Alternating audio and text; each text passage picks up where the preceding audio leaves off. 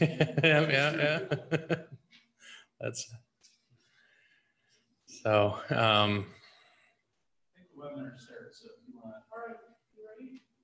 Scott, are we good to go? Scott's the most important person here. I'm not.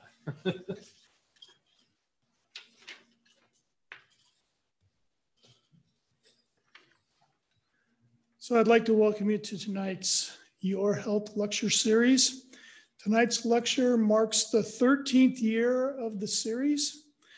I had the good fortune of being at the initial planning meetings for this series with leadership from Michigan State University College of Human Medicine and leadership from NMU, where we discussed the possibility of collaborating on a speaker series with a focus on featuring physicians and researchers who could speak on a wide variety of health issues and topics of interest to a broad audience, including, and that audience would include university faculty, staff, and students, physicians and staff from the hospital and other medical facilities, and of course, members of the market and surrounding communities.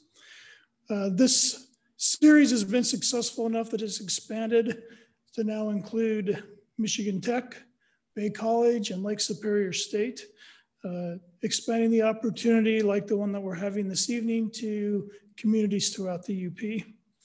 I'd also like to make sure that we thank the sponsors of this series that include Northern Michigan University, Michigan State University College of Human Medicine, UP Health Systems Marquette, and the Superior Health Foundation.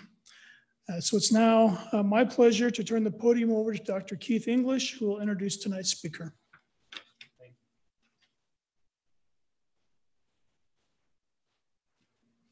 So it's a pleasure to be back in Marquette. I think this is the fourth or fifth of the Your Health Lecture series that I participated in. I've given two of the talks. I'm Keith English. I'm the chair of pediatrics and human development at Michigan State University, and I'm a pediatric infectious disease physician by background and training. This evening, it's a pleasure to introduce our visiting speaker, member of my department, Dr. Ryan Thomas. Dr. Thomas is a Spartan through and through, and like anyone else in the audience who might be considering a career in medicine, he of course majored in astrophysics as an undergraduate at Lyman Briggs College at Michigan State University.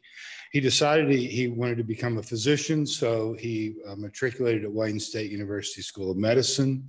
He did his pediatric residency training next door there at Beaumont Hospital, and then moved on to the Cleveland Clinic, to Case Western and Rainbow Babies, where one of the leading institutes in the country for pediatric pulmonology, where he did his fellowship training in pediatric pulmonology.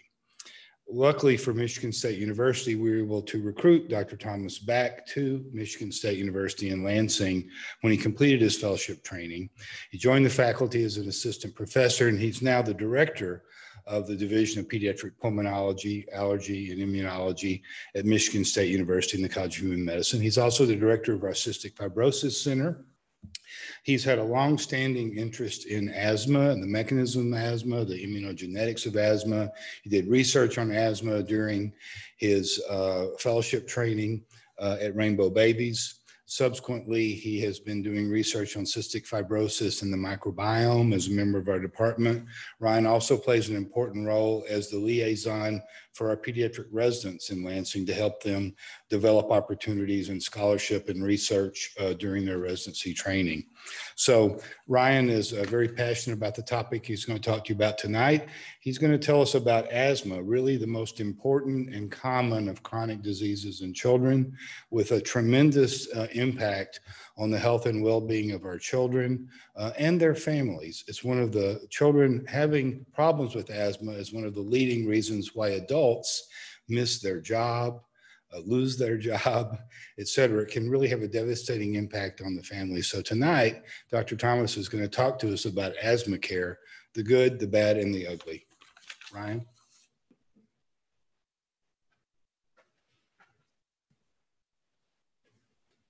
All right, well, I'd like to thank those of you who came in person. I understand there's a fair number of people watching online too, and thank you for the invitation to come and talk about this.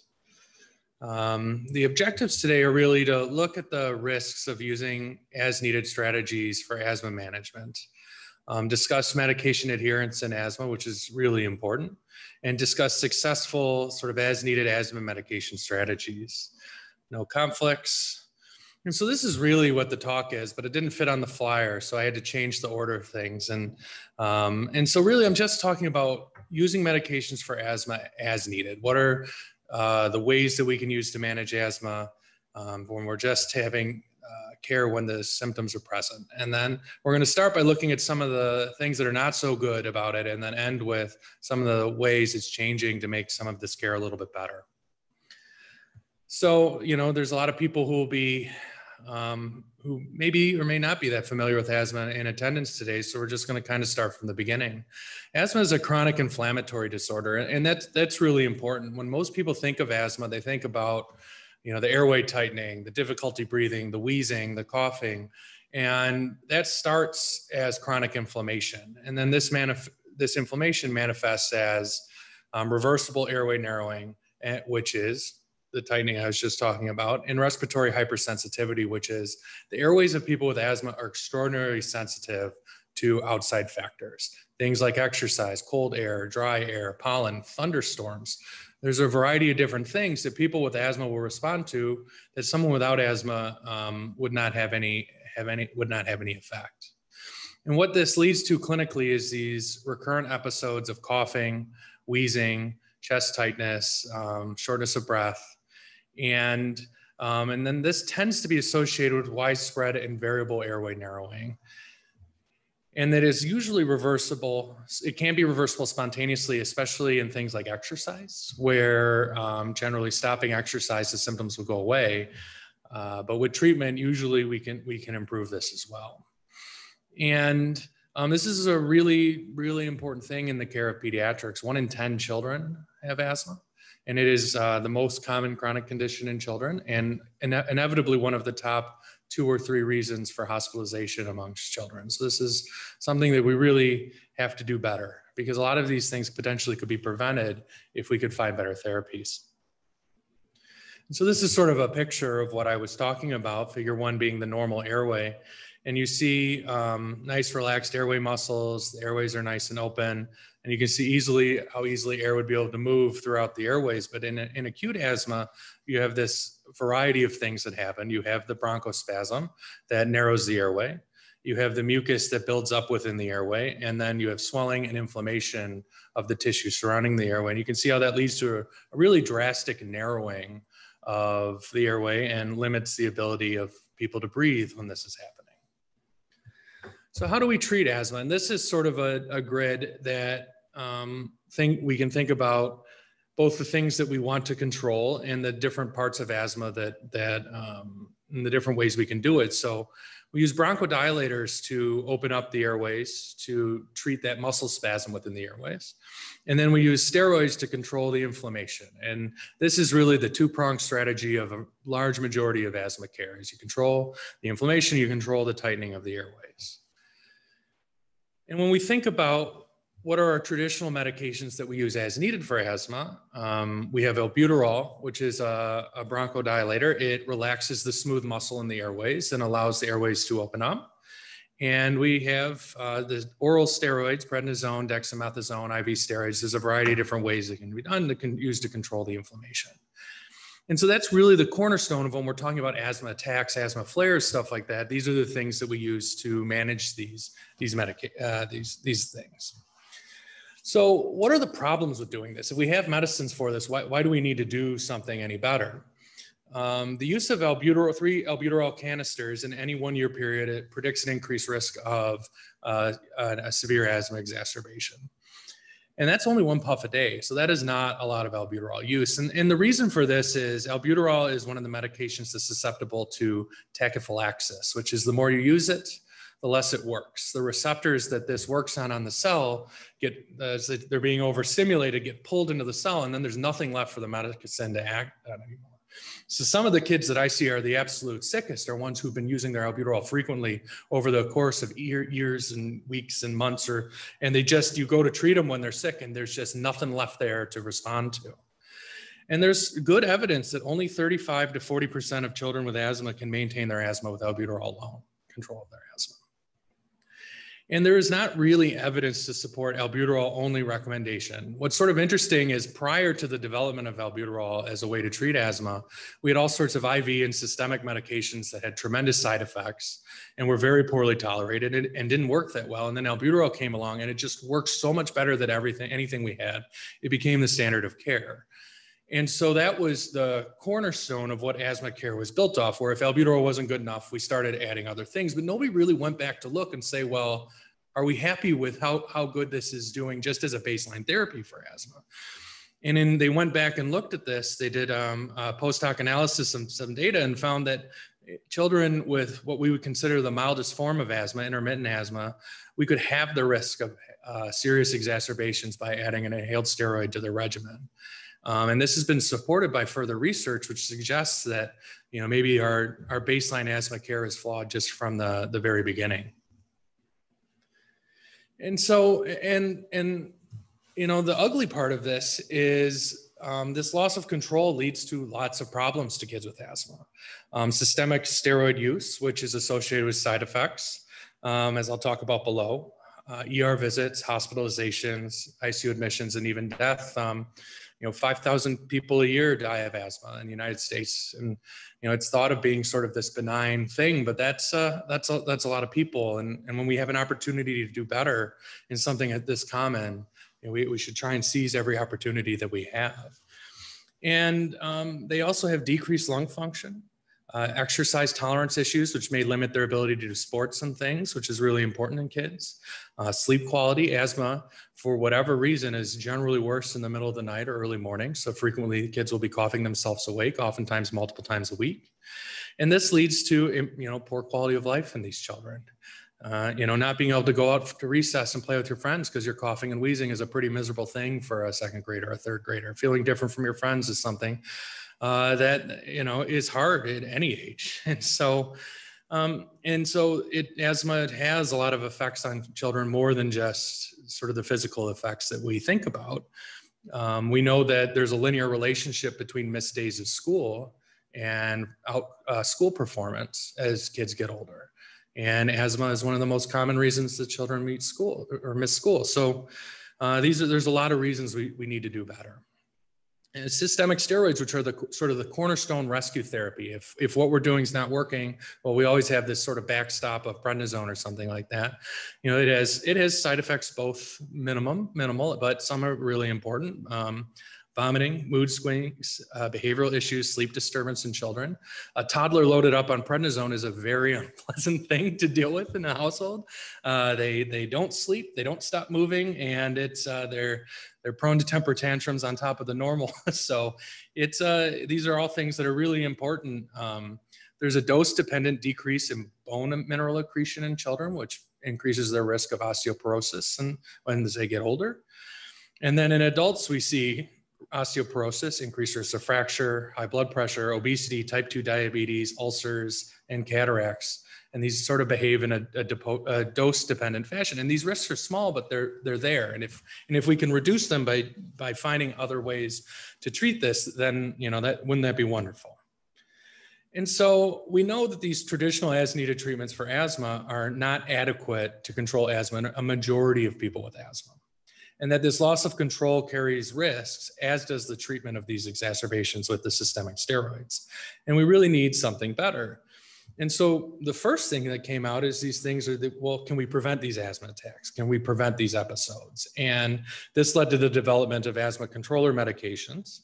And for controlling the airway tightening, the bronchoconstriction, we have these long-acting bronchodilators. So they act very much like albuterol, but they last 12 to 24 hours. And then for controlling inflammation, we have inhaled steroids. And these are really low dose inhaled steroids. You use an inhaler for a whole year, it's about the same amount as you would in a typical steroid burst for loss of asthma control. So it's really allowing you to do a very small amount of medication over a very long period of time and get better control. And then the last thing is these leukotriene inhibitors, which I'm not going to talk a lot about today, but those are another way of controlling the inflammatory cascade in asthma. The problem with them is they're more associated with side effects and they're less effective. So we're trying to concentrate on as much as possible on things that work better. And these asthma controllers are amazing. I mean, they're a really excellent option. They're really low doses of medicine. They work for, a relatively long time. They're incredibly effective. They reduce symptoms, albuterol use, improve quality of life, and decrease exacerbations. At low or medium doses, we can get control of children with asthma 70 to 90% of the time. So they really do a wonderful job. Side effects are really rare. A lot of them are just related to, the topical deposition of these steroids in the mouth and throat. And so just by brushing your teeth and rinsing out your mouth, you can prevent these a vast majority of time. In the decade I've been taking care of asthma, I've seen it only a handful of times. There are some growth changes, as much as a decrease in a ½ inch of adult height has been reported in some studies, but that's largely in higher doses. And we really don't see much of that anymore. Usually if we see any changes in height gain, they catch up on their own without stopping the medicine. It's just sort of an adaptation period. And then very rarely we can see some adrenal suppression, which will lead to serious consequences, but I've seen that once or twice in my career. So these are rare things, and asthma attacks are a common problem. And so when we look at sort of our risk versus our benefit analysis, it's pretty easy to decide what we want to do. And then there's these things called spacers, which are plastic tubes that go on the end of an inhaler, and they let infants and small children use inhalers where you wouldn't expect them otherwise to be able to. And that further decreases the side effects because it decreases the amount of medicine that lands in the mouth and throat. So why don't we just use these in everyone? No, there's some limitation to these. They're technique dependent. Almost 50% of patients will use improper technique with their inhaler, and different inhalers use different techniques. And the problem is when you're doing your inhaler wrong, you usually don't think you're doing your inhaler wrong. So it's not something you ever think to ask, like, oh, am I doing this right? And this poor technique impacts efficacy. Those who have incomplete or inadequate technique are more likely to lose their control of their asthma or end up in the ER. And this technique can be proved with education, but this is time consuming. This can take 5-10 minutes. And when oftentimes some primary care providers only have 15 minutes with a patient, this is a lot to ask when there's so many other things to go over. And these sort of teaching and education that really should be the cornerstone of what we're doing is not something that's unfortunately, it's not reimbursed. It's something that you have to do because you want to make things better. And that creates this sort of push-pull because the system just doesn't do a good job sometimes of prioritizing important things like this. Using these medicines is expensive. These inhalers cost $200 to over $400 an inhaler, and most of them last a month. And this leads to an annual per person cost of asthma prescription medicines of being $1,800 a year. And this isn't a 2018 study, so I'm almost sure it's higher than that. And using medicines every day is hard. Most people will not use their daily asthma preventer as prescribed. There's several studies that have looked at this, and then in even the most difficult to treat patients, the patients with the most severe asthma, only about 2/3 of them filled their inhaler 50% of the time.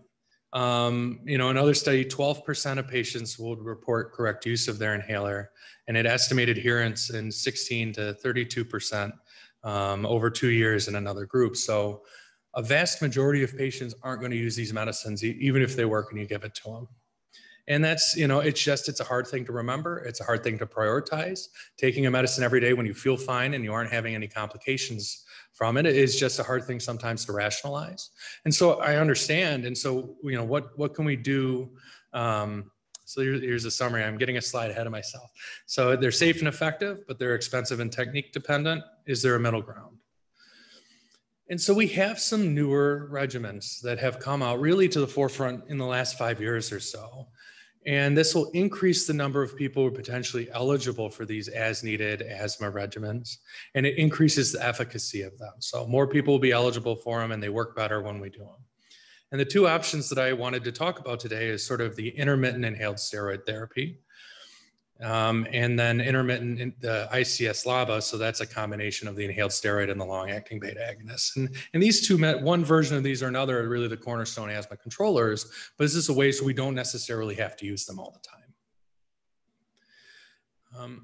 So looking at intermittent steroids in mild asthma, in children less than 4 with 3+ episodes of wheezing, using inhaled steroids at the first sign of a cold led to a 33% reduction in oral steroid use. And if you're reducing the use of oral steroids, you're reducing downstream hospitalizations and ER and everything else. In older children and adolescents, this has been shown to be a really good step-down therapy. So if someone's been really well controlled for 6 months for a year on their daily medicine, you think, well, maybe it's time we should try stepping you down, see if you need less medicine. Switching to one of these as needed regimens reduces treatment failures by 30% versus stopping it altogether.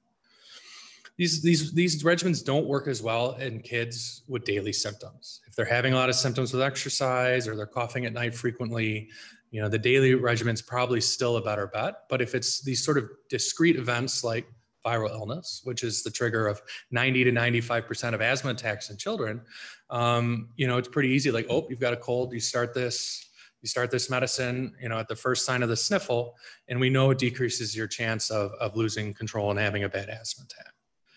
In adults, as needed inhaled steroids, adults with mild asthma, and as needed inhaled steroid treatments was equivalent in preventing exacerbations to a daily inhaled steroid therapy. And really, modern asthma experts and consensus is the most important thing we can do is control asthma attacks, keep people at ER, keep them out of the hospital, keep them alive. And while it's not as effective at controlling these daily symptoms, sometimes we have to prioritize, well, what are the things that are most important when we're delivering care? And then we also have this as needed inhaled steroid LABA treatment. And these are medicines like Advair, Symbicort, Dulera, that people have seen used in the community for asthma. And there's 2 studies that looked in this, the Sigma studies 1 and 2, very creative naming. And they were looking at non-inferiority for severe exacerbations compared to daily inhaled steroid use. And really they were prioritizing, how do we stop asthma attacks? What is the best way to stop asthma attacks? And this is both in adults and children. And it avoids the need for daily inhaled steroids, which reduces expense, reduces side effects, reduces hassle for the patients. And they did say that these small differences in symptom control are probably not as important, and maybe we could overlook those if we can get a drastic reduction in medication use. And so these were the 3 prongs of the trial in the Sigma-1 study. The blue line is as needed terbutaline. This was done in Europe. And this is equivalent to albuterol we'd be using in the United States. And then the red line is budesonide formoterol as needed. So that would be Symbicort. And then the budesonide maintenance was a daily inhaled steroid medicine. And you can see over the 52 weeks of the study, when we look at the probability of having a severe asthma attack, the risk was essentially the same in the red line and the black line, which says the 2 therapeutic regimens were no different. But it led to a 80% reduction in medication use and expense when you look over the course of the trial. So, that's pretty impressive. I wish all of our medical studies had that kind of outcome. And then this was the second study, again, looking at the time to first severe asthma attack. And they looked at budesonide maintenance versus the as needed budesonide formoterol. And you can see those lines just track with each other really closely, and there's no significant difference between the 2. So we have 2 large studies. Both of these studies had more than 3,000, 4,000 patients in them. It really showed that this regimen in adults and older kids is equivalent in preventing asthma attacks. And if that's what we're most worried about, maybe this would be a good regimen to use.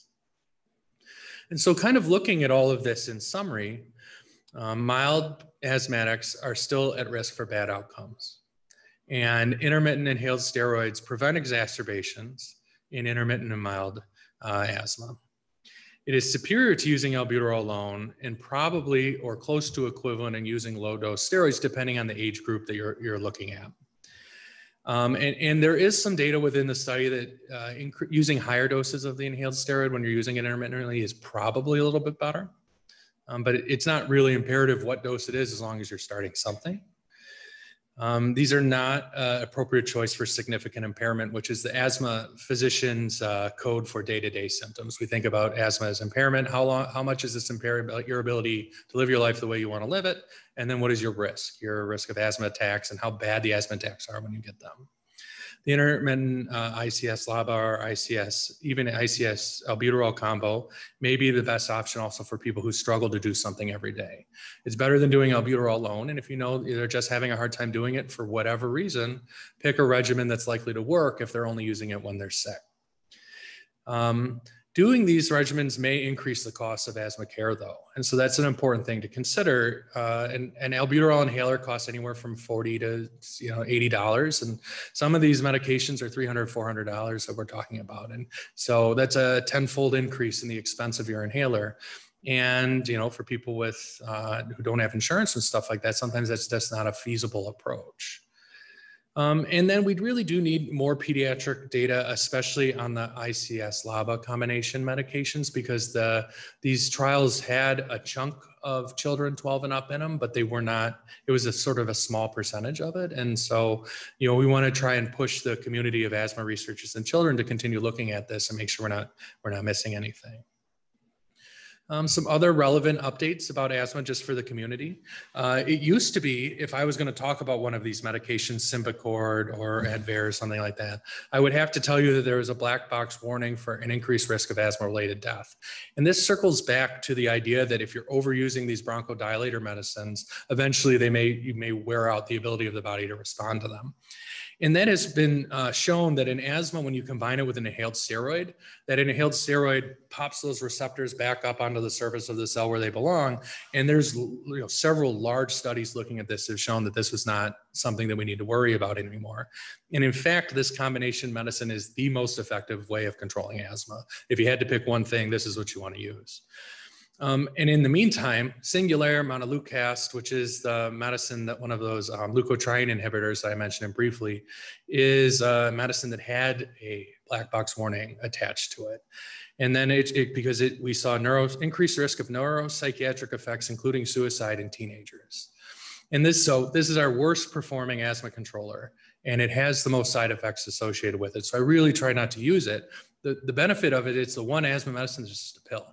And pills are a lot easier to do than inhalers. And so that is why it's been so popular within the community, is that these meds are just so easy to do. You don't have to worry about technique or any of these things. And they are cheaper than the inhalers as well. So there's benefits to it, but not when you're looking more strictly at just controlling the asthma. And now they're starting in more severe asthma. There's this thing called the SMART regimen, which is Symbicort as maintenance and rescue. Which is ICS formoterol. And so that's where you use that medicine both twice a day and every 4 hours as needed. And that's something in moderate and severe asthma that's really becoming pushed to the forefront. It is now the recommended therapy in the newest set of the asthma guidelines. Don't use it with ICS salmeterol or Advair, because that has about a 2-hour onset of action, and which is not a very way to rescue someone who's having shortness of breath. The Symbicort and the Dulera, it's about a 20-minute onset of action. Well, albuterol itself is 5 to 10. So it's sort of a small difference. And it showed really, really excellent job of controlling exacerbations compared to using albuterol as the rescue in people with more moderate severe asthma. And so this is the most recent asthma treatment step. And when we think about asthma treatments, at least in children, it's this very stepwise approach where you make an initial assessment. You decide what step of therapy is appropriate. And if you're not controlling their asthma, you move up a step. If you're not controlling your asthma, you move up a step. And so in children less than 4, you will see that this is the thing they changed, is they have said at the start of all illnesses in children with recurrent wheezing, they should start a daily inhaled steroid, which is really completely different than anything we've been doing for asthma in 30 years.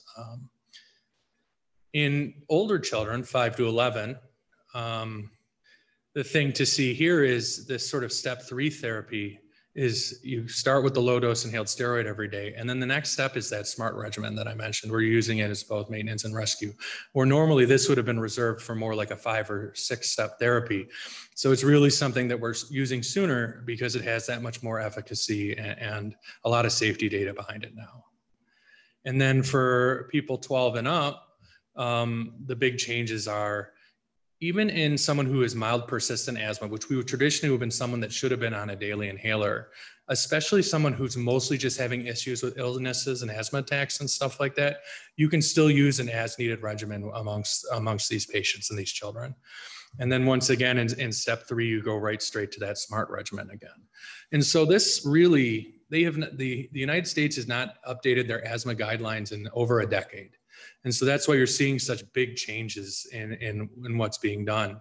And, these came out in December of 2020, and we know, unfortunately, it can take up to 10 years for new consensus recommendations to trickle out into the community. And so, my hope is today that my talk maybe will accelerate that a little bit up here. And that's it. The one thing I know about talks is you want to make sure they end on time or early. And so I was hoping to do that today. And so if there's any questions, I want to make sure I had plenty of time to answer those.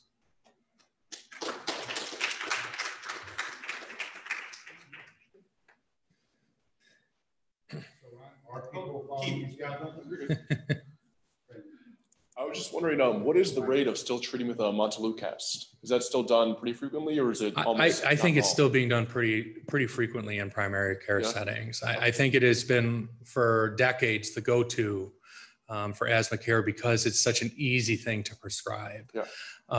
And it also works for allergies too. So they think, well, if someone has asthma and allergies, it's sort of a 2-bird, 1-stone thing. But obviously, when we're talking about things like suicide, it's something we want to be really careful about, and it's something every physician should be warning, especially teenagers, about if they're starting that medication, because if they start to have changes in their mental health, they need to stop it right away.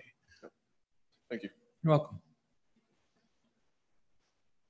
I was just going to comment that I see very little reason to use that drug anymore for asthma. You have these new regimens, more data, safer, more effective. Yeah. So I don't see why that drug should be used much for asthma anyway. Do we have any evidence that people are following these new guidelines? Obviously, with the COVID restrictions and fewer respiratory viruses in kids for a while, you had your overall asthma admissions plummeted. Yeah. Are people using these new guidelines, or do we know? I have not seen much use. So to speak to just how much things plummeted while we were doing the distancing and masking, we had a 90% reduction in asthma ER visits at our local hospital. I mean, if you had asthma between May of 2020 and the fall of 2021, it was probably one of the better years for your asthma control, because you get rid of those respiratory viruses that are a major trigger of asthma exacerbations. It was amazing how different my job was. And so, and we have not seen much adaptation, I think, of this in the community. And I think, in my area where we have pediatric pulmonology, more readily available, I think for some of these things, there's a little bit of nervousness, and if they think, well, maybe we should do it, they just send them to me. But, in an area up here where the nearest pediatric pulmonologist is probably at least 3 hours away, these are really useful tools for getting better asthma control in a different way while reducing cost and treatment burden and side effects. So hopefully we'll start to see more adoption of this soon. And the other thing is more expensive to do. These inhalers are expensive when we're using a lot more of them. When you're talking about the people who would have just been doing albuterol by itself in the past. And so that is something that I think does give pause for some of this data that's coming out of Europe, where they don't have to worry as much about the end cost to some of these medications to the consumer. It's a little easier to make these recommendations, but I think looking at the data, it speaks to itself from an efficacy standpoint. Thank you. Going back to the singular and montelukast, should it just not be prescribed anymore? And this is asking for somebody who has a bottle in my house. Yeah. I think the odds of this are low. This drug was on the market for 20 plus years, 30 years, and there were some hints of this, and they went back and studied it several times before they were able to find a signal in the data. And the other thing is in children with, more moderate to severe asthma, sometimes you don't have a choice. Sometimes these are the steps you have, but it is something that when we go back and look at this sort of stepwise regimen, I don't think about using it until I'm getting to step 5 or step 6, because I think that's the, where the the risk benefit analysis starts to get a little bit more equal. I'm so sad that it affects my household, actually, and for adults, actually. But one question that you didn't address today, but there's been a lot said about the hyper hygiene hypothesis and why there's so many increasing rates in asthma. If you could speak on that at all. Yeah, so I guess I should start at the beginning. So the hygiene hypothesis was something where when they looked at epidemiologic data of asthma, they found that there was a lot more asthma in the inner cities than there was out in rural communities. And then they looked specifically at, well, what are some of the differences in that? And even going as far as to go and, look at pig farms and stuff like that. And they just realized that, a lot of these rural location, farm location, stuff like that, you had a lot more exposure to different sort of pathogens, bacteria, stuff like that. With the idea being that the type 2 immune system, which is the predominant part of the immune system that affects asthma, it existed to take care of parasites, basically. And when you're not being exposed to things like that, perhaps the immune system starts to react to other things. I mean, asthma is, if you want to simplify it, is your body thinks everything is worms and it's just trying to get rid of it. And and so they started looking at this, and there definitely seemed to be data to suggest that there was a relationship between things like bacterial exposure, bacterial proteins exposure, and stuff like that, and the risk of developing asthma. And it's gotten a lot more complicated since that has sort of initially was postulated and studied. What we're seeing is that urban environments, as we've gotten a better understanding of the different types of pollution and contaminants and things in the atmosphere, both indoor and outdoor, there's a lot of other factors that may be playing a role in that. They're very pro-inflammatory. And then once you have the system sort of primed to respond to things, and then you get something like a pollen or a virus or something like that, it's much more likely to lock onto that as being something. And so it was something that was thought to be right, and then maybe not, and then yes again, and now I don't think we know. And so it is, as we've learned that asthma is really complicated, and that some of these things like pollutions and stuff like that, and air quality, how important they are to respiratory health. It's made us step back from that because we realized there may be some factors we weren't controlling for when we're looking at some of that data early on. Dr. Thomas, I have a couple questions online. We'll kind of go back and forth between online and in the room. So the first question I have from Ethel is, did you say do not use albuterol and singular together? No. So, albuterol is still a very appropriate rescue medicine. And you can see the PRN SAVA, which is albuterol, is still for kids 12 and up. You're going to be your go-to for really mild asthma, and kids 5 and up as well. It's just in the little kids where we want to think about adding steroids to it immediately. And as far, I am not aware of any interaction between montelukast and albuterol.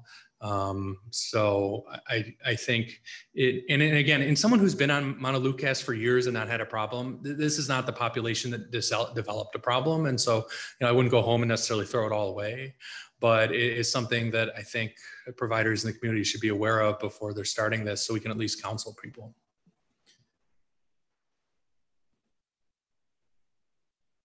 I'll ask one more and then we'll open up to the room again. I would like a concise summary of the state-of-the-art recommendation for initial prescription of asthma. All right. Well, I would say this slide is probably where I would start. Again, the first thing is getting a good history, asking questions about how often are they having symptoms, how often are they using their medicines, how often are they coughing and waking up at night, how often are they needing steroids or sick visits or ER visits or stuff like that. And then there exists a table where you can qualify this as intermittent, mild, moderate, or severe. And then that helps you decide where you want to start. Usually for mild asthma, you start at step 2, which is low dose inhaled steroids. So that would be budesonide or Pulmicort 0.25 twice a day, or Flovent 110, or Flovent 44, 2 puffs twice a day. or there's a variety of other inhaled steroids. Those are the ones I use the most in kids because those are the ones that are compatible with either a spacer or a child who's not going to coordinate a breath. But there's a variety of other things you can use. And so the inhaled steroid is the go-to. It's the best one. When you're choosing between that or montelukast, it's the most effective and has less side effects. And then if that doesn't work, you reevaluate and you step up. And usually they'd say, every 2 to 6 weeks is when you want to be reassessing, did it work or did it not? If you wait 6 months, no one's going to remember, well, was it good? Was it not good? I'm not sure. And if you don't wait 2 weeks, you probably haven't gotten maximal effect of that. And so, and you want to reassess a lot. They say as often as every 3 months, you can consider stepping asthma medicines up and down. And that's because asthma is very seasonal, both with respiratory viruses and with various pollens and other triggers. And so there's some people who need medicine September through February, and then we get out of cold and flu season and then they're fine. Other people need it spring through fall because there's pollens all over the place and that's the problem. And asthma is really sort of a bucket of different things and different triggers, and every individual patient is different. And so you really want to be focused on what are the symptoms of problem, what are the triggers, and how do we adjust things to optimize control with the least amount of medicine possible. I hope that answered the question. I think you had.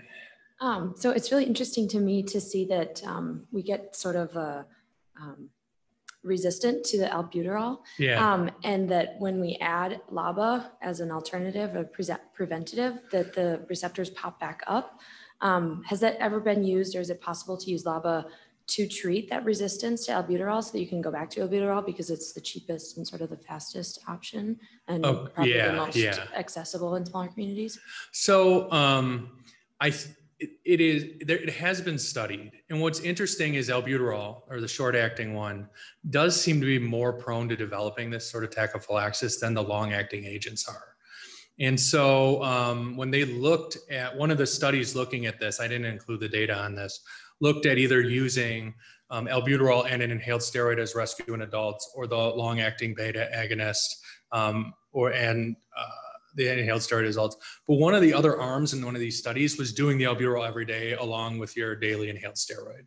And they showed that that was worse than these intermittent regimens, but we don't see that in people who are using the long-acting beta agonists. So for whatever reason, these two medicines are just different enough where the long-acting beta agonist is less likely, especially when you have the inhaled steroid. We just don't see the same sort of loss of effect. And so adding the inhaled steroid to the short-acting beta agonist does help, but if you're using it regularly, you're still liable to run into trouble. So I have a question from Roberta online. Alternatives to montelukast for allergies? Yeah, so I'm not an allergist, but I see a lot of kids with allergies because there's a lot of crossover between the two. And really, it's nasal steroids and antihistamines. And you titrate that up, and the dosing that you see on the bottle, you can go higher than that and sometimes get a treatment effect. And then usually if you're getting the point where it's like, I don't know, are we going to add montelukast or not? It's you can do it. These things are rare. You just have to make sure you warn people what the risks are. And it's not a first line therapy, but it can be an add-on. And as much as possible, the allergy associations say, just refer to an allergist, don't put this sort of stress on you, which is an easy thing to say, again, from somewhere if there's allergists all over the place, which, in my neck of woods, there's a bazillion allergists. You can't, walk a block without running into an allergist. But again, as you get up to places where there's less access to specialty care, it's just looking at the risks, looking at the benefit. These things are rare, but you want to make sure you've exhausted your other options first, whatever they may be. I have another question from Lisa. Is asthma hereditary? My grandfather and my mother both had asthma. My sisters and I do not, and neither do our children. However, with grandchildren hopefully coming soon, is there a possibility? Thanks. Yeah, asthma is incredibly hereditary, but it doesn't usually skip generations like that. So maybe you're okay. If one parent has asthma, it doubles your risk of developing asthma. If both parents have asthma, it quintuples your risk of having asthma. So there's a pretty strong signal in how hereditary it is. But there's a lot of other features that go into it. Another question from online from Ethel, why is it some people get thrush due to using an inhaler even if they swish well? Yeah, that's a really good question. And I don't think we know. There's just the human body, the human immune system is incredibly complex. You know, why do some people, there's so many things you can point to where some people get, you know, an infection and go on to get rheumatic fever or, you know, toxic shock, or, you know, why two people who you would think would both be healthy or something like COVID affects them drastically differently. There's big genetic variations in innate immunity and adaptive immunity and prior exposures and environment and things like that. And we don't really have an answer for that because it's not an easy thing to study. And it's also, you know, I think as we prioritize things we're looking at it, it's never been prioritized to study it because it's an easy thing to see and it's an easy thing to fix. And it's a relatively rare thing. And so we don't have an answer for that.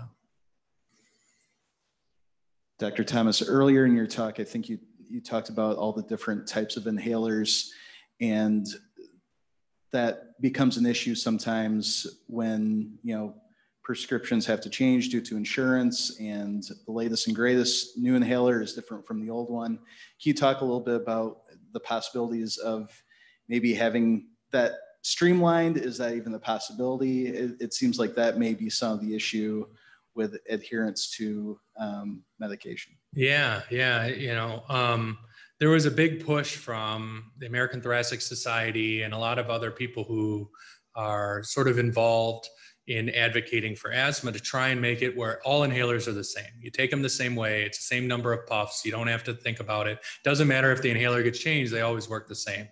And unfortunately, you know, the companies making these medications actually have an incentive to do the opposite. Whereas you change the way these inhalers work, you get a new patent, and that extends the life of the patented medication, and you know, you can't use generics.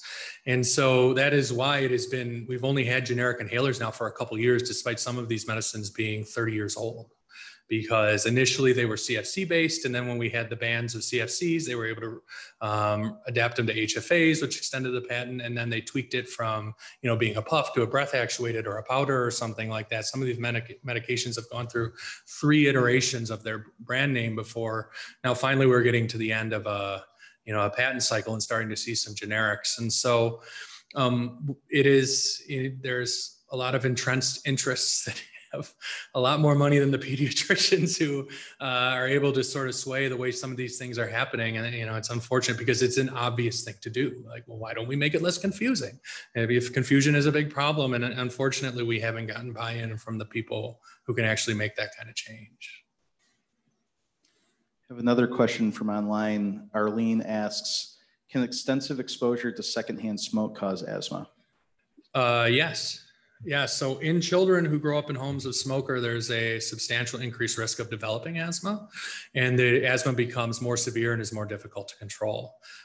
Smoke elimination is a major something that we really focus on in households, especially if the asthma is difficult to control, because if you're constantly being exposed to an asthma trigger, it just makes things so difficult.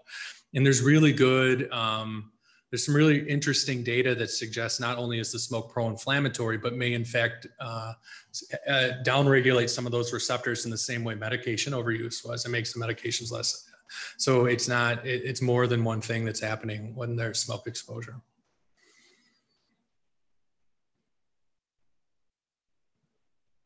Not seeing any more questions online. I did have one question that came through, and I typed an answer. There were some people asking if a recording will become available, and yes, assuming we don't have any technical issues, we post all of the Your Health Lecture Series recordings on the Michigan State University College of Human Medicine YouTube page. And also, if you send me an email, I can send you a direct link as well. All right, well, thank you. And I just want to, go ahead. I just want to thank Northern Michigan University for being such a great host again. Like Dr. Wynn said, this is our longest running Your Health Lecture Series event, and we always appreciate the hospitality here in Marquette. Also, thank you to UP Health System Marquette for their continued co-sponsorship. and Superior Health Foundation, and of course, MSU College of Human Medicine. Thanks for coming.